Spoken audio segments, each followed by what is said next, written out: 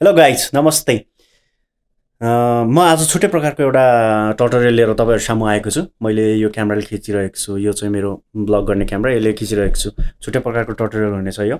यो चाहिँ तपाईले भिडियोलाई या तपाईले लिने इन्टरभ्युलाई यो इन्टरभ्यु सेटिङलाई तपाईले कसरी लाइट गर्ने, लाइट कसरी दिने त्यसलाई तपाईलाई मेन थाहा नै मेन मैले तपाईलाई अरु भिडियोमा पनि भन्दै आएको छु। क्यामेराको भिडियो बनाउने मेन की भनेको लाइटै हो।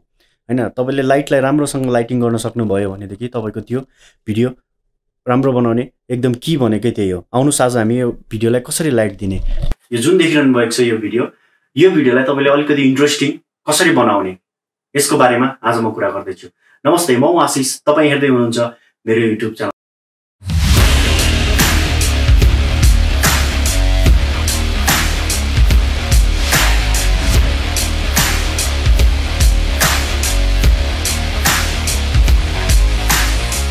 यो चाहिँ गोडेक्सको लाइट छ। यो चाहिँ मेरो मेन लाइट की लाइटको रूपमा हुनेछ। तपाईले देख्नुहुन्छ नि गोडेक्सको यो $300 अराउन्ड 30,000 नेपाली पर्न आउँछ हैन। अब अहिले कति छ त्यो त नेपालको मलाई एक्ज्याक्ट मार्केट प्राइस त थाहा भएन, तर यो लाइट चाहिँ मैले मेन की लाइटको रूपमा युज गरेको छु। र तपाईले जुन त्यहाँनेरि देखिरहनु भएको छ नि,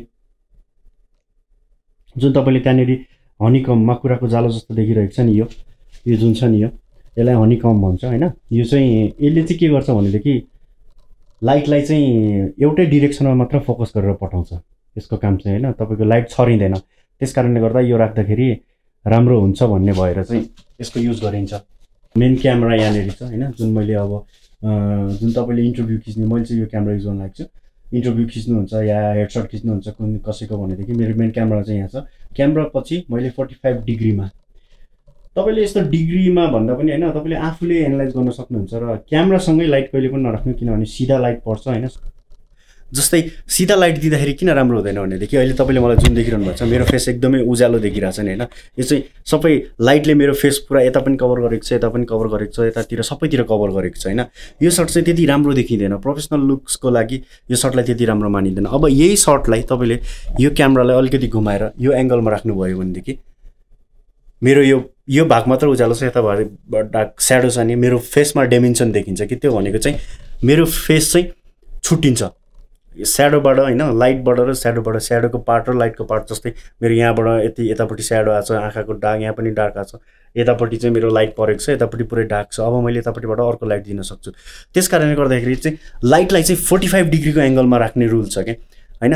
त्यो रुल चाहिँ तपाईले ब्रेक गर्न सक्नुहुन्छ। तपाईले जस्तो सुकै रुलमा पनि जान सक्नुहुन्छ। तपाईले जे पनि गर्न सक्नुहुन्छ। त्यो आफ्नो क्रिएटिभिटी हो। तपाईले कसरी देखाउने, कसरी आफ्नो भिडियो तपाईले देखाउने भन्ने त्यो आफ्नो क्रिएटिभिटी हो। तर लाइटलाई चाहिँ तपाई यदि अब सिनेमाको रुलमा जानुभयो भने सिनेमेटिक शटको लागि चाहिँ तपाईले लाइटको रुलमा लाइटमा चाहिँ के हुन्छ भने यस्तो हुनुपर्छ, स्याडो पनि हुनुपर्छ र ब्राइट पार्ट पनि हुनुपर्छ। यो चाहिँ हाइलाइटको पार्ट भयो, यो स्याडो पार्ट भयो हैन। यो हाइलाइट भयो, जुन यहाँ देखिरहनु भएको छ मिड टोन भयो मेरो, जति अलि छाला जति देखिरहेको छ फेल। त्यसपछि जुन डार्क छ हैन, त्यो चाहिँ स्याडो भयो। यो तीनटा कुरा चाहिँ कलर करेक्सनमा नि मिलाउने यो तीनटा कुरा हो हामीले। यो तीनटा कुरालाई तपाईले राखेर लाइट दिनुभयो भने जस्तो सुकै भिडियो जुनसुकै क्यामेराबाट खिचे पनि, मोबाइलबाट खिचे पनि, जेबाट खिचे पनि तपाईले त्यसलाई राम्रो बनाउन सक्नुहुन्छ। जुन मेरो यो नदेखेको साइडको लागि मैले युज गर्नको लागि चाहिँ यो एउटा लाइट छ मसँग। यसमा मैले ब्लू जेल हालेको छु। यो जेल चाहिँ होममेड हो। सबै लाइटहरु किनेको भए पनि जेलहरु सबै होममेड गरेको छु। जुन अहिले तपाईले देखिरहनु भएको छ, त्यस्तै गरेर मैले स्याडो पट्टीको साइडको लागि चाहिँ एउटा ट्राइपड राख्न लागेको छु। मैले ट्राइपडमा लाइट स्ट्यान्डमा एउटा लाइट राख्न लागेको छु सानो, जुन चाहिँ तपाईले देख्न सक्नुहुन्छ। यो सानो लाइटलाई मैले राख्न लागेको छु। यो चाहिँ यसमा जेल छ मेरो हैन। यो मैले आफैले घरमा यो स्टेसनरीबाट किनेर ल्याएको यो आफ्नै जेल हो। खासै राम्रो छैन, त्यही पनि अब राम्रो किन्नु भन्दा हैन, राम्रो किन्नलाई महँगो पर्छ। त्यसकारणले आफैले घरमा बनाएको नीलो जेल छ यसमा। यसलाई म नीलो लाइट अलिकति दिन्छु है त हैन। यो लाइट दिँदा चाहिँ ध्यान दिनुपर्ने कुरा के हुन्छ भनेदेखि तपाईको फिल लाइट दिँदाखेरि चाहिँ ध्यान दिनुपर्ने कुरा के हुन्छ भनेदेखि जुन तपाईको जुन एंगलमा तपाईको मेन लाइट छ, मेन की लाइट छ जुन एंगलमा, त्यसको अपोजिट एंगलमा तपाईले चाहिँ त्यसलाई राखेर अपोजिट एंगलपट्टिबाट चाहिँ तपाईले अलिकति त्यसलाई फिल लाइट दिन सक्नुहुन्छ, जसलाई किकर लाइट पनि भनिन्छ। त्यो चाहिँ जुनमा स्याडो बसेको छ त्यो पार्टलाई चाहिँ अलिकति उज्यालो बनाउनको लागि। त्यसपछि अहिले देख्नु भयो मलाई हैन। यो म मेन लाइट बन्द गरिदिउँ। मेरो मेन लाइट बन्द गरेपछि यो छ मेरो फिल लाइट। ओके, यो चाहिँ मेरो जुन मलाई यतिको तपाईँले डार्क देखिरहनु भएको छ नि, अलिअलि मात्र देखिरहनु भएको छ, यहाँ हात राख्यो भने छाया आउँछ नि, यो चाहिँ मेरो फिल लाइट हो होइन। त्यो जुन मेरो के अरे जुन मेरो डार्क पार्टिकल छ, डार्क पार्ट छ, त्यो पार्टलाई चाहिँ फिल गर्नको लागि मात्र, जुन अलिकति फिल गर्नको लागि मात्र मैले त्यो लाइट बालेको। तर मेरो मेन की लाइट यो छ। ओके, अब हामीले दुईटा लाइट सेटअप गऱ्यौँ होइन। दुईटा लाइट, एउटा मेन लाइट हामीले यहाँ छ यो सेटअप गऱ्यौँ, र त्यसपछि किकर लाइट हाम्रो यहाँनिर छ, किकर लाइट हामीले सेटअप गऱ्यौँ। अब आयो थर्ड लाइट होइन। थर्ड लाइट तपाईँले कहाँनिर, थर्ड लाइट भनेको ब्याक लाइट या हेयर लाइट या रिम लाइट, तपाईँले जे पनि त्यसलाई भन्न सक्नुहुन्छ। ब्याक लाइटको लागि चाहिँ मैले यहाँनिर मेरो एउटा लिड लाइट छ, यहाँ देखिरहनुहुन्छ, यसलाई अन गर्छु म है त। अहिले चाहिँ मैले ब्याक लाइट पनि दिएको छु, मेरो फिल लाइट पनि आएको छ र की लाइट पनि छ। यो चाहिँ 3टा लाइट छ मेरो। यसलाई चाहिँ 3 पोइन्ट लाइट सेटिङ भनिन्छ होइन फिल्म वर्ल्डमा।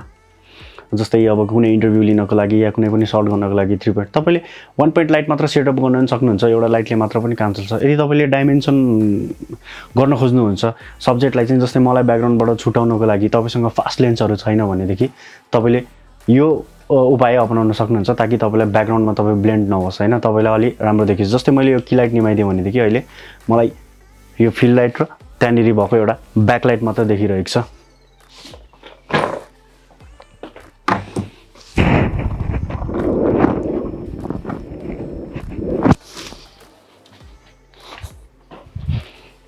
होइन, जस्तै अब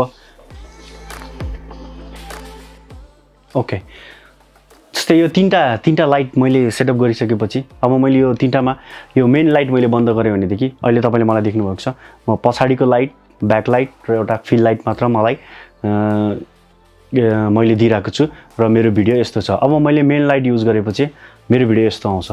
त्यस कारणले गर्दाखेरि चाहिँ तपाईँले भिडियो बनाउने आइडिया होइन, भिडियो बनाउनको लागि तपाईँले लाइट एकदमै इम्पोर्टेन्ट चिज हुन्छ। सब क्यामेरा भन्दा पनि लाइट इम्पोर्टेन्ट चिज हुन्छ। क्यामेरा तपाईँले पुरानो क्यामेरा युज गर्दा पनि तपाईँले राम्रो लाइटिङ दिन सक्नुभयो भनेदेखि तपाईँको भिडियो निकै नै राम्रो हुन्छ, तपाईँको भिडियो निकै नै सुन्दर देखिन्छ। र यदि तपाईँको क्यामेरा चाहिँ हाई एन्ड बजेटको क्यामेरा छ, तपाईँले लाइटिङ, तपाईँको क्यामेरामा लाइटिङ छैन, स्टोरी छैन, कन्टेन्ट छैन भनेदेखि तपाईँको त्यो भिडियो क्यामेराले जति राम्रो क्वालिटीले खिचे पनि तपाईँको त्यो मोबाइलबाट खिचेको जस्तो हुन्छ।